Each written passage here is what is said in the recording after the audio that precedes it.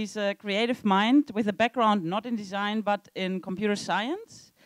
And he combined his knowledge of coding and also his hobby of games and playing. And he started making pop-up escape rooms for his family and for birthday parties. And that was a great success. So he actually now has his own startup that's called Escape Event, in which he translates the idea of a pop-up escape room for big company events. And they created already several large personalized escape rooms for ING, Rijkswaterstaat, KPN, and TU Delft.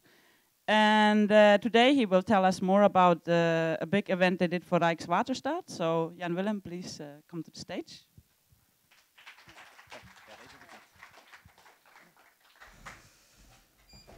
Thank you very much for the brief introduction, Anna. I'm Jan-Willem Manenschijn, and we design large-scale escape rooms. And today I'm going to tell you about an event, our latest event, an escape room which you are going to fight the flood. And it's interesting because the client has huge requirements for this escape room, and I want to talk to you today about how we dealt with those requirements and how we made sure we could satisfy the client and create a game in which the players will play in 1 hour.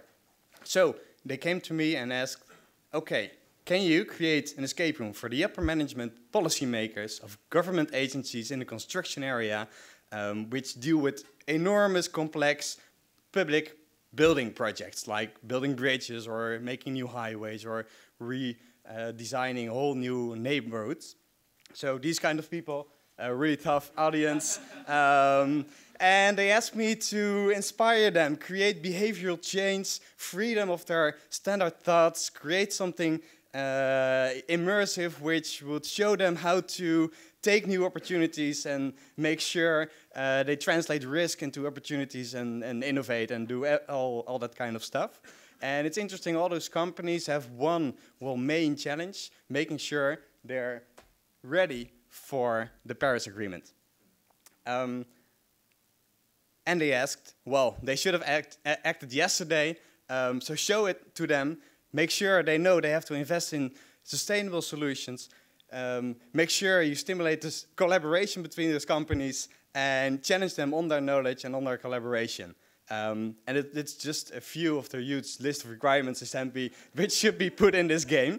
So I was like, okay, should we do this? Do we have the time to do this? And if so, how can we make sure that the client will be satisfied with our work while we all know this is not possible to incorporate all those ideas into one 1 hour game.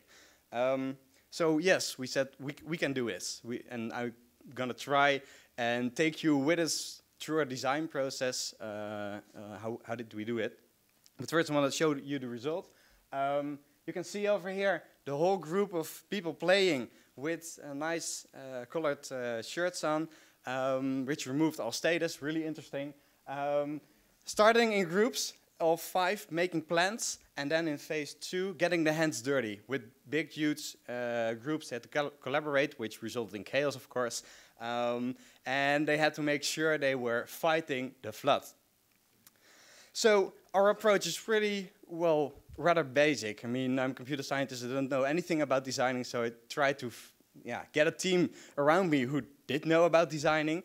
And what we basically did was those 4 things. So getting input from the client, making sure we know what their goals are, but also making sure that we know what they know. I mean, I don't know anything about building and construction and public tenders and whatever, but we had to create puzzles which incorporated those ideas. And then we created structures. We needed for ourselves to make sure that we knew what was part of a game, what would be subtleties in the game, and what wouldn't be part of the game. I mean, you have to choose, obviously. And from that, we tried to create. We tried to design puzzles. We tried to create and produce all the puzzles. And we do that with fast paper prototyping. We try to iterate a lot and try and make sure we use our inspiration and test it really fast. So at the second brainstorm with my team, who some of them never created puzzles, we had a lot of inspiration, a lot of ideas, and I just said, okay, you now all have 15 minutes, you have to create a puzzle. Right now, in those 15 minutes, after those 15 minutes, we are going to play each other's puzzles and see what happened. And then we are going to test a lot, test to your target audience, because they're really different thinkers than I and our team are. It's really important that you test the difficulty of your puzzles, because if you create a puzzle, you can't unsee the solution of the puzzle. So you will never be able to solve your own puzzle. So you continuously have to try and test all the puzzles with different parties. And that's why we iterate a lot. And the iteration is not only done with the client, so we don't test with the client and get input from them, but we also test internally. And that makes sure we can iterate a lot. So we sometimes do iterations twice a day with our team. So one half is going to create those puzzles, the other half is creating other puzzles, and you're going to try and solve each other's puzzles, and thus creating a continuous loop of improvement and testing. But we discovered that we did too much internal loops and too less external loops.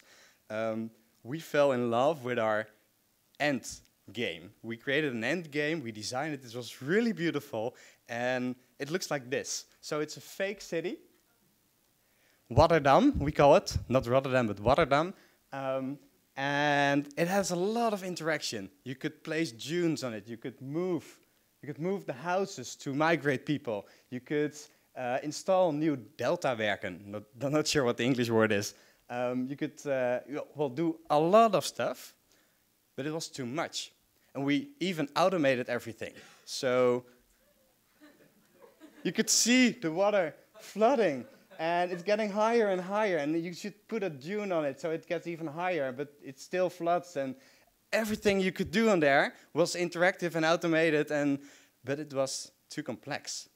I mean, do you see what's happening here? Do you see... Oh, next. Do you see what's happening here?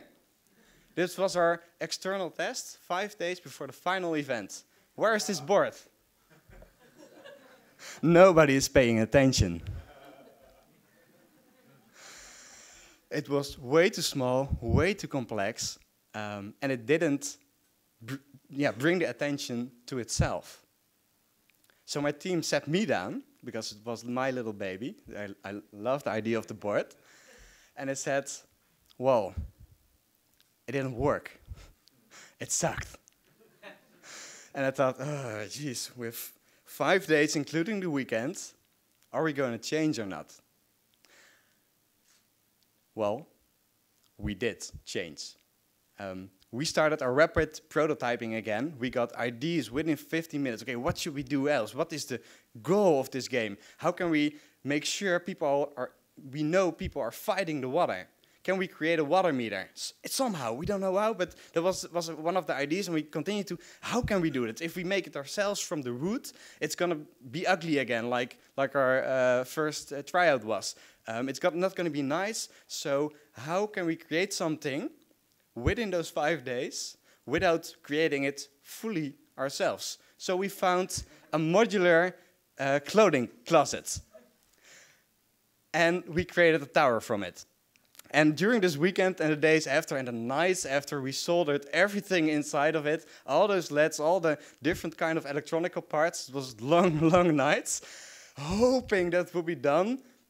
And it worked. The towers are standing tall, 5 throughout the whole game. And we saw that people were actively engaging the towers. Every time they solved the puzzle, the tower level would go 2 down. So they would immediately know, okay, I'm still safe, I'm not under the water. And people were trying to solve the puzzles, and they had to take a tag and put it to the side. And like, oh yeah, we got it down. And the whole team, yeah, we got it down. And they continued on the puzzles, and they wanted to make sure they were faster than the other 5. Because you could see what level they were, and if you're the lowest level, of course you're the best.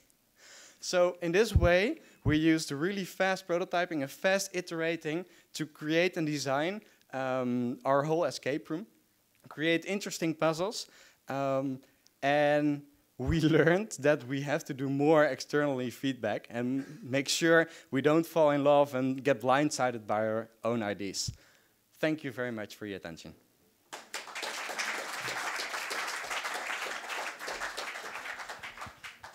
Thank you, Jan-Willem. So we have even one extra minute for questions. Does anybody have a question already?